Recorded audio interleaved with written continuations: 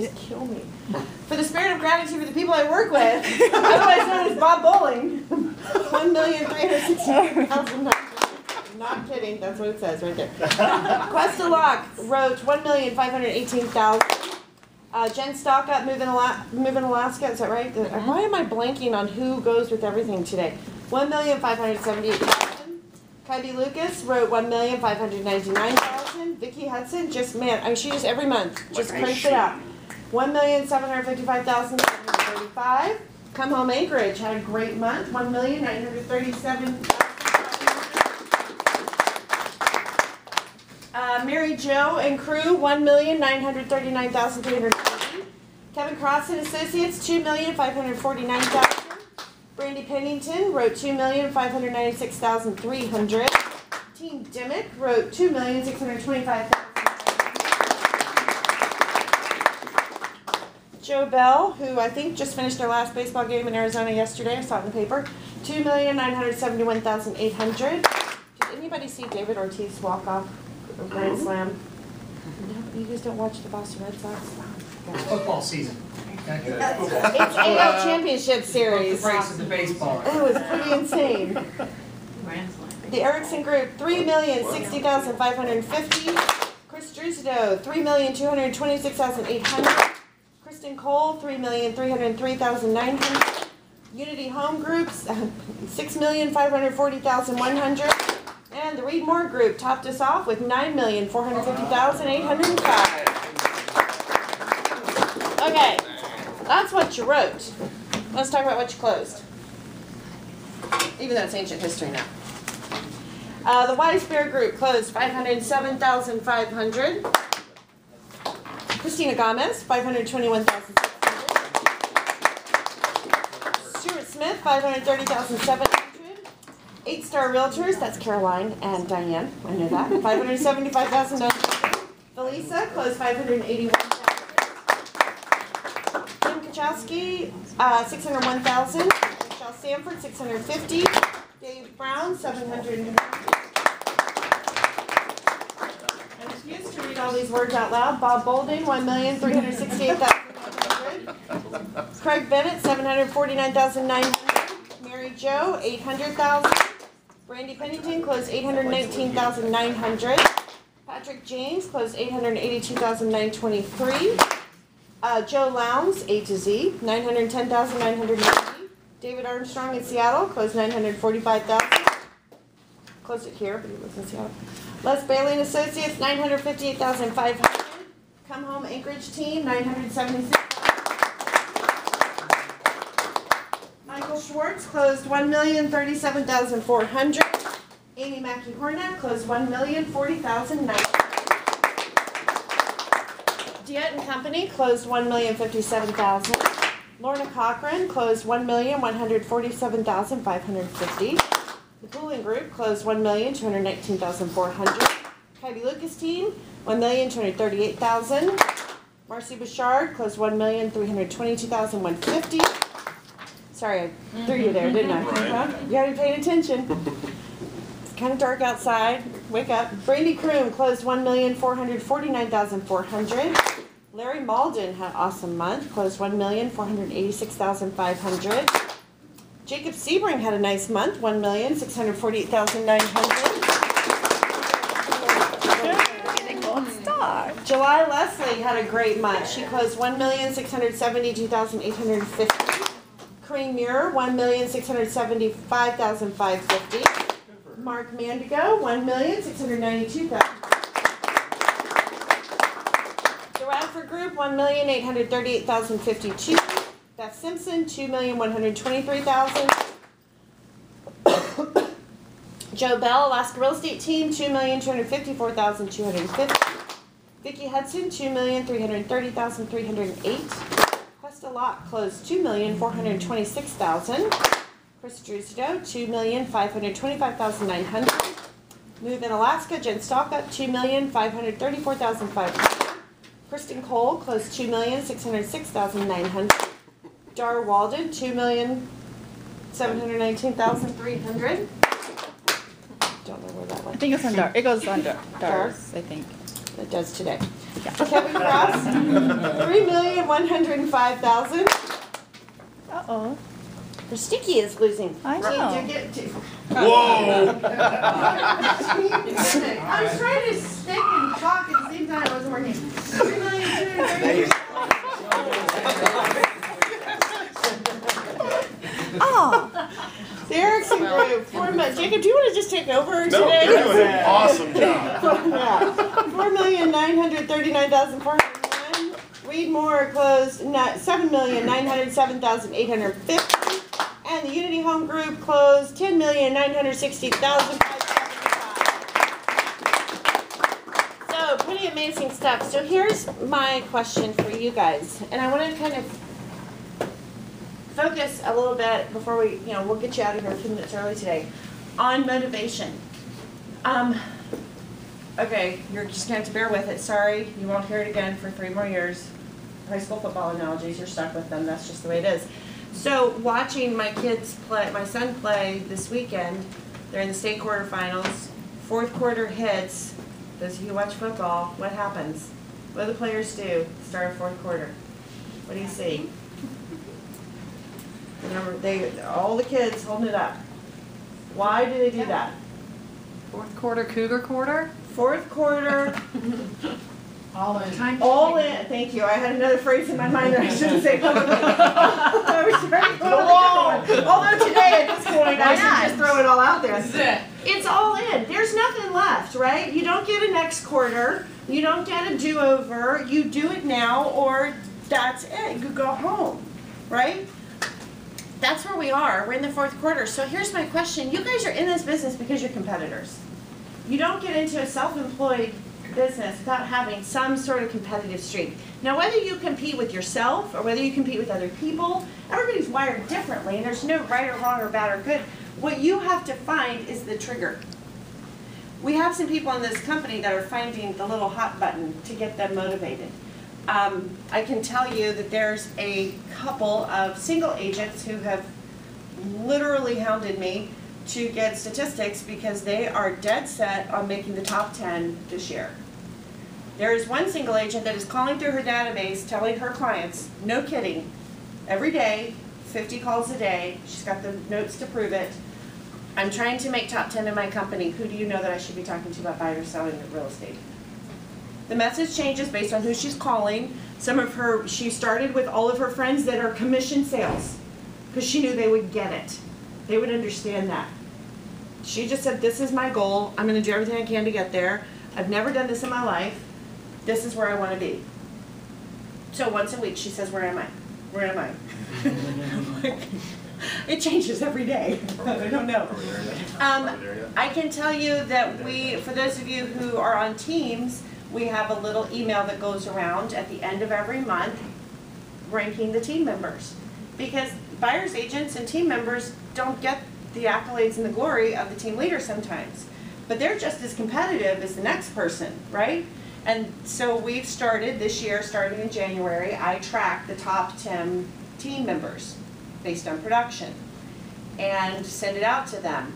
There is a massive competition going on between team members to beat each other. I love that. I think it's great. I mean, it's all good spirited. Everybody's going back and forth on it with each other in the email. I love that. Here's what I would challenge you. Find your trigger. Find what it is that lights your fire to really just put the foot to the gas. You got a month left. That's really it. Today's the 15th. You have 30 days left to write deals that will close possibly. I would think 45 days right now is probably pushing it a little bit, or maybe, but maybe not. I mean, I know underwriting is fast, but we could have some other issues. You've got about 30 days left to hit your goals. So what are you going to do between now and then to make that happen? How purposeful are you going to get? What's the motivator that you're going to find? Everybody has to have something. And it's different for each of you. I can't tell you what that motivator is. I would have never known with a couple of these guys that being in the top 10 single agents in the company would be something that would make them so driven. I love it. So now that I know, I'm feeding it, like crazy. Whatever I can do to stoke the fire. But find that motivator for you. Maybe it's going into bold and saying, okay, you know what, I'm gonna up the average of bold. Last year we averaged 13.7 transactions per agent through bold. I think you can blow the doors off that if you want to, but you have to make that decision. So I would really encourage you going out of here, going into the last part of the year, the home stretch, don't phone it in. You know, don't phone it in at this point and just say, well, the year's the year, or there's no way I can hit my goal. I had this crazy high goal. There's no way I can hit it. So what? Finish it strong and get as close as you can. You've got 30 good days, maybe 40, to really get some massive lead generation done. Go ahead. Oh, that was a scratch, not a thought. I thought it People was that get on like a weight loss goal and they're like, I want to lose 50 pounds before the end of the year, and it starts getting towards the end of the year and they're like, oh, I've only lost 35. You don't start eating and go back to your weight. You don't throw it in. Try as hard as you can to get to 50. Well, I mean, that's the thing. It's a focus question. Present And company. I guess I feel like this is the conversation that I am living in every minute of every day right now. In my family, we're living in it. At work, we're focused on it. I mean, we know for what we want to accomplish. We know exactly what has to happen. We know exactly how hard we have to work. We know exactly what has to get done.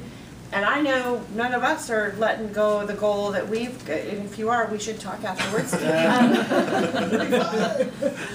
So what are you doing to motivate yourself? What are you doing to find that fire that is unquenchable, that will carry you through the next 40 days?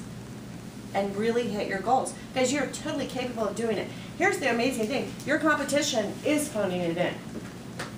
I can promise you that. They're planning their trips, they're going to Hawaii for CE, and that's not a knock on that at all. Understand what I'm talking about. They're planning their trips, they're planning their time off the holidays, they're planning this, they're planning that. They're already, figuring out when they're going to have their vacations. And that's not a criticism. But what I'm telling you is that's an opportunity. Because when everybody else is resting, are people still buying and selling homes? They are. They just are. Your decision is, do you want to take advantage of that opportunity? People will stop door knocking once the weather gets bad. It's been windy as all get out for the last week. Walked in today, debated why I even did my hair this morning because it all ended up like this. But people aren't door knocking because it's not as nice. It was easy to door knock this summer. It was beautiful. We had a great summer. The troopers door knocking when it gets yucky. When the snow starts to fly. Hopefully not for 2 more weeks. After that, I don't care. Do whatever it wants to do. What are you doing to really finish hard? And that would just be my encouragement to you is if you don't have it, look inside and figure it out. And drive it. And you know what? If you need to come tell me, or come tell Jacob, or come tell Shayna, or tell Allison, hey, this is what is going to hold me accountable. This is what's going to push me. Come tell us. We're happy to encourage that. And we will do that for you. Just let us know. Any thoughts or comments or anything that we need to focus on that I'm not thinking about before I get people out of here a little bit early so they can go hit the phones and lead generate? Shayna, anything from you? I love it. Okay, so I will see you guys. Yes. Oh, I'm sorry. Yes. Yeah, Oh, sorry. Oh, thank you. Lindsay, I'm sorry. I used to end on a high point, like, go out and sell. So when you're making your phone calls and you guys are just looking for one more reason to feel valid when you call your people that maybe you've been working with for a while. Oh, look, I'm on video. And you're just looking for one more thing. So there was a big meeting last week at Residential. The conventional loan product is going to be changing in January of next year. It's going to be looking much more conservatively at how they calculate income and lowering the max debt to income ratio. What that means is that buyers today buy less in the conventional product in the new year. So your money that you make gets you less in the new year, assuming all other factors stay the same. That's a great selling point for people. And it can, right now it's only Fannie and Freddie who've come out and said that they're changing the way that they look at it. FHA, VA, rural, HUD 180 to 4, they have not said anything yet. And we don't know if they're going to change the way they look at income and debt to income ratios, but they could. The debt to ratio, didn't that change too for the percentages? It went up to 40, 42 on conventional? So right now they're set at a max of 45. Wow. But it's not always that you can get someone approved for that. And they're dropping down to 43. And the big deal in the new year is that when you're brokering loans, you have to be able to sell them, because otherwise you go out of business. And the way that they calculate the income, they being Fannie and Freddie, is going to be much more harsh. And if your 43% in their new calculation decreases after we've closed the loan becomes unsellable. And companies start to go out of business, and companies start getting more strict. And so there's a lot that's going to change for this loan product in the new year. I've actually had this conversation with, I think 3 of the people that I coached with on Friday. I told them to contact you guys and said, you need to call your lender because they can give you a great message to tell people. And you know, the thing is that even if someone's not buying or selling, and I may be wrong on this will impact refinances as well, correct? Correct. Do you think your clients may want to know? I mean, I can't tell you. I have a good friend right now who's been texting me all morning who's going through a refinance. I've been trying to talk her into refi for about 2 years, and she finally just is doing it today. So many people just put it off, put it off, put it off. How many times do you guys see that across your desk? Oh, I've been meaning to do this for 6 months. Yeah. And then they finally show up and do it. Okay, so yeah. So what does that look like if they go, oh, it's January, okay, new year, I'm gonna go get my refinance done. And they find out there was a significant change to the program that could prohibit them potentially, or cost them more. I don't know how it's all gonna shake out. Guys, be the purveyor of information. Don't assume whether they need it or not. This isn't your assumption to make. Get it out there to them. If they don't need it, great, they'll file it away in their mental trivial pursuit box and know that it's there, but you will be surprised how many people need the information. And do you think the general public knows any of this? No. Pick up the phone and call them. Hey, I'm sorry to bug you. You may think this is totally irrelevant. I just feel compelled to make sure you know this in case you're thinking about refinancing or buying or doing anything mortgage related in the next 6 months. Or if you're selling, it's going to affect the buyer pool too. Anything. Phyllis, or Sean, sorry. So just to clarify, if somebody gets pre-qualified on November 15th, and they think they're going to close in 45 days, there's a little blip, which is a week into January, and it gets reevaluated, the date, new ratio? The date is January 10th, and it has to do with full applications on or after January 10th. So if you're already in contract, in theory, you're going to be fine if you extend past that point. There's some small caveats to that if you have a really, really long contract. In the past, when things like this have happened, they've said, okay, if it's that you have your full application January 10th, and then 3 months later, because we get new construction and stuff that takes a while, they say, okay, now we're putting a new end date, and it's X, and everything needs to be recorded out by that time period. So we don't really know as far as, you know, will they allow extensions and stuff, but what they've said right now is full applications taken on or after January 10th, and a full application has a property, it has a contract, it has full income, it has I'm going to buy something in the next 6 months. So it's not just throwing stuff at the wall. Sure, and going, seriously, I can see "Please." people doing that, yeah. It's amazing the hoops that people jump through. And here's the thing, like, this is why we have 3 of the best loan officers, loan originators in the state in this building. Guys, go ask them these questions. Don't be the purveyor of this information to your clients. Okay? How many of you guys in here have a license to originate mortgages? Oh wait, 2, 3. Only 3 that I see. I guess I should raise my hand. I'm like, what? Christy, do we need to talk? You know, we're not the source. We are the source of the source. Be the source of the source. Your clients will appreciate it. Send them that direction, and then for what you need to know to practice well and make sure you're protecting your clients. You know what? They love coffee. You can bring it to them at their desk. I'm sure they'd be happy to get that, and they'd be happy to exchange and give you good information. So, One yes. more. January 1st, someone finally says, hey, I got 10 days to get pre-qualified, find a property, do a home inspection. Home inspection doesn't work out, they don't come back, they start over with a new contract, it's January 12th, New rules. new rules apply. Yep. Okay. Jen is Whiteout additional doesn't property for count. us, Yeah. All right, you guys are